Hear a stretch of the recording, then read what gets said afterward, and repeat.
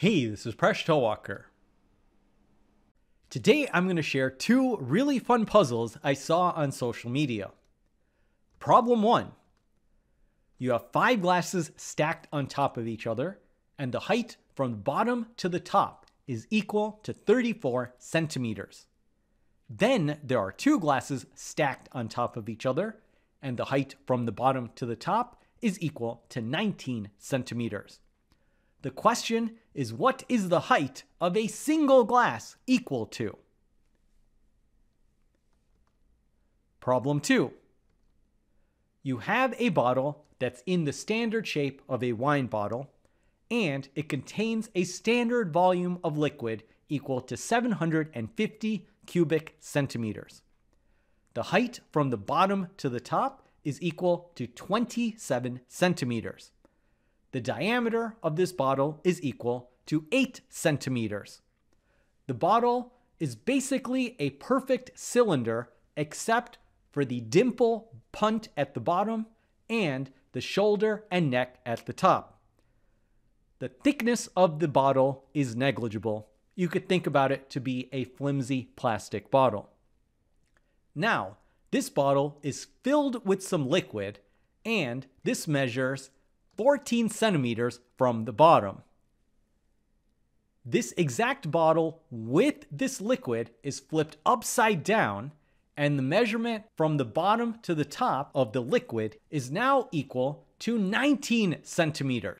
The question is, what is the volume of the liquid equal to?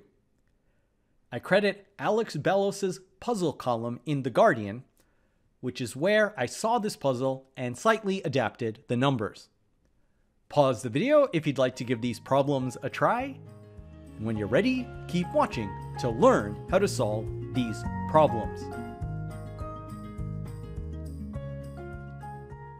So let's solve problem 1. So I think a good way to start is from the end. Let's say the height of the glass that we want to solve for is equal to the variable x. Now, when we have 2 glasses, it will be equal to x plus some additional height. Let's say this height is equal to h. So we know that x plus h is equal to 19. Now, go to the 5 glasses. We're going to have an h over here. We have another h and another h. So compared to the 19 centimeters case, we have 3 more h variables. So we know that 19 plus 3h is equal to the total height of 34. So let's just focus on these 2 equations in 2 variables. From 19 plus 3h is equal to 34, subtract 19 from both sides to get 3h is equal to 15, and then dividing both sides by 3 gives h is equal to 5. Substituting that into the other equation gives x plus 5 is equal to 19, and that means x is equal to 14. So the answer is the height of the glass is equal to 14 centimeters. And that's the answer to problem 1. Let's now solve problem 2. So how are we going to find the volume of the liquid? Let's start out with the original bottle. Now, if the entire bottle was a perfect cylinder, we could calculate its volume from the textbook formula. So a cylinder with a diameter of 8 centimeters will have a radius that's half of that, which is equal to 4 centimeters. The height of the cylinder will be the height of the bottle, which is 27. So the volume of a cylinder is equal to the area of its base times its height. The area of its base is pi r squared. So the volume is equal to pi r squared times h. In this case, r is equal to 4 and h is equal to 27. So substituting in and then simplifying gives the volume of the cylinder is 432 pi.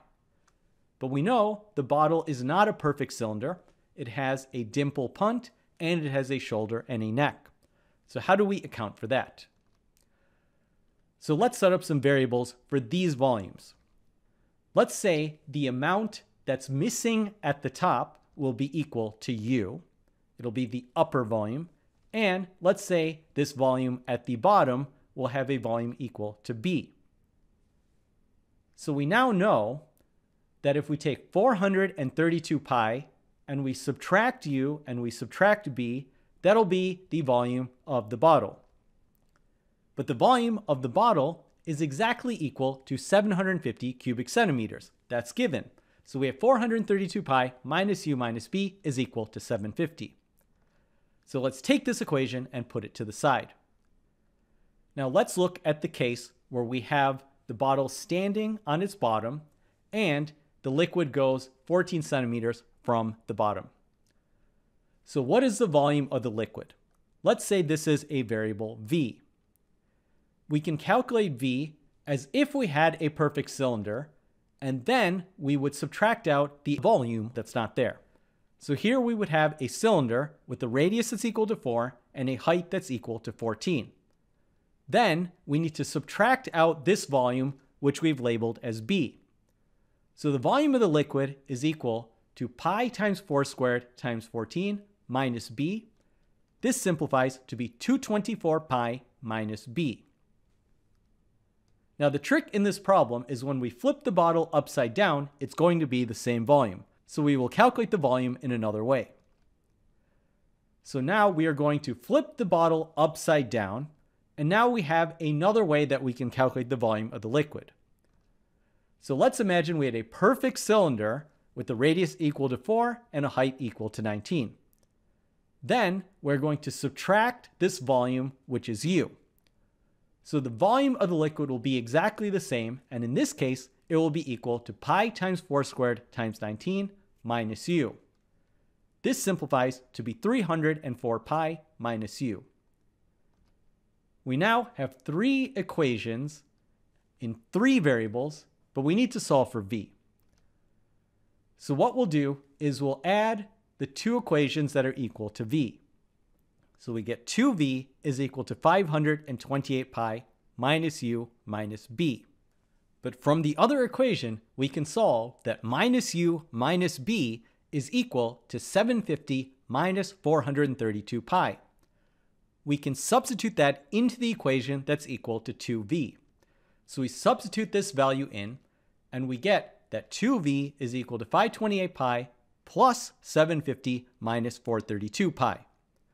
This equation simplifies to be 750 plus 96 pi. Dividing both sides of the equation by 2 gives that v is equal to 375 plus 48 pi, which is approximately equal to 525.80 cubic centimeters. And we've solved for the volume of the liquid. Now this is the correct answer, but let's think about it for a minute. What does this volume represent? 375 is exactly half of 750, so that's half the bottle. What is 48 pi equal to? Well, if we had a cylinder with a radius of 4 and a height equal to 3, that would be a volume of 48 pi, and that's exactly the same as 3 centimeters of this liquid in the middle of the bottle. So 48 pi is also equal to this. So we have calculated the correct answer, but thinking about the answer has led to another puzzle.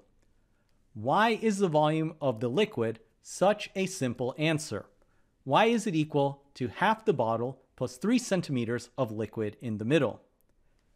It's these kinds of questions that inspire mathematicians to think of alternate ways to solve the problems. I'm going to share a wonderful solution that was probably thought of by a mathematical genius. So the real trick in solving this problem is to drink a small amount of liquid. So to understand why, let's first calculate the amount of air that's in each bottle. The total height of the bottle is 27 centimeters, and in the first case, there's 14 centimeters of liquid. That means there will be 27 minus 14, which equals 13 centimeters of air. In the other bottle, there's 19 centimeters of liquid, which leaves 27 minus 19, which equals 8 centimeters of air. Now, the trick is to drink 3 centimeters of liquid from both bottles. So this will reduce the amount of liquid by 3 centimeters in both cases. Now, let's try and calculate the volume of the remaining liquid. So let's adjust the measurements. So in the first bottle, the height will decrease by 3 centimeters. So it goes to 14 minus 3, which is equal to 11 centimeters. In the other bottle, it'll be 19 minus 3, which is equal to 16 centimeters.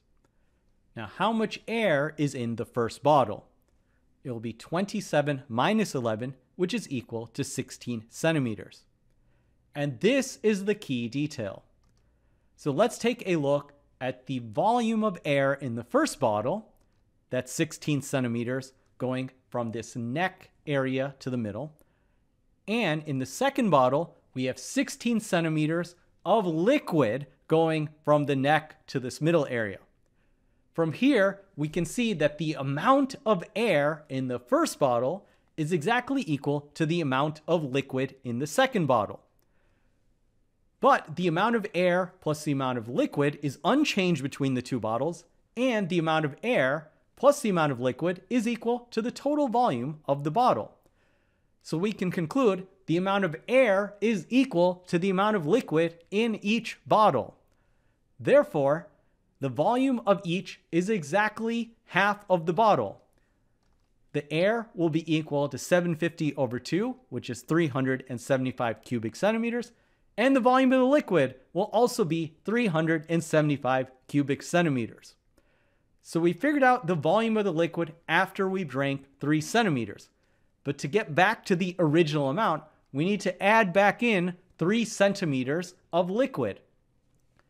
So we add in the volume of a cylinder with the radius equal to 4 and a height equal to 3. This will of course work out to 48 pi. So the original volume of the liquid is exactly equal to 375 plus 48 pi, which is approximately equal to 525.80 centimeters cubed. And that's the answer. What an amazing way to solve this puzzle. Thanks for making us one of the best communities on YouTube. See you next episode of Mind Your Decisions, where we solve the world's problems, one video at a time.